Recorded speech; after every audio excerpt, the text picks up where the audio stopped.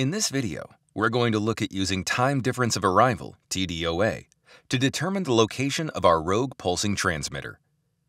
Busy urban environments or areas with difficult topography can cause various issues for RF systems, and direction finders in particular.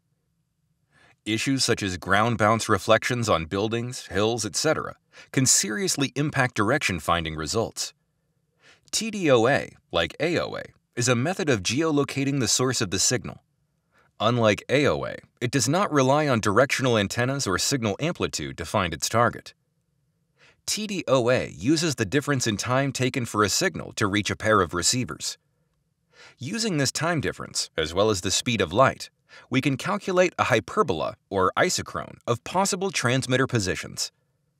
If we have at least 3 receivers, we can create intersecting hyperbola, and where they intersect is the location of our transmitter.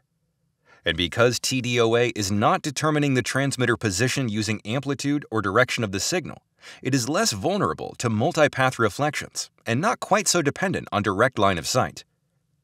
Okay, we have our network of nodes here, and I'm going to enable the TDOA mission. What we're seeing is a heat map. The colors represent the probability of the transmitter being at a certain location within this area. We can see here we have our hyperbolic lines, which are part of the TDOA calculations. Where those two lines intersect is the probable location of the transmitter. Let's look at the properties of this TDOA mission. Here, we have a heat map squelch. We can use this slider to reduce the size heat map, so we're only viewing the highest probabilities. It also reduces clutter on the screen.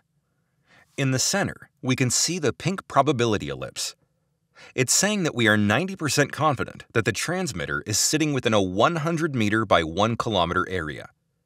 The size of this ellipse will change with different modulations which we're trying to track.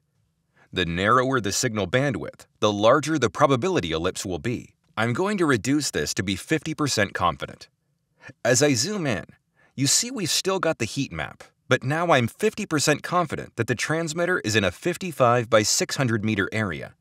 Also, if we have 4 or more RFI nodes in our network, we can locate the transmitter in 3 dimensions using 3D TDOA. If I turn on this option here, we can see the height of the transmitter is 105 meters above mean sea level. If we were tracking a moving airborne target, such as a fast jet, this piece of data would be essential in helping us understand the type of platform being used and its capabilities. With RFeye Site, all the geolocation data can be shared with other third-party packages and streamed over TCP. We can also record all this information and play back for later analysis. If you would like to learn more about TDOA geolocation, please get in touch for a more detailed demonstration. For more videos from CRFS, make sure to like and subscribe.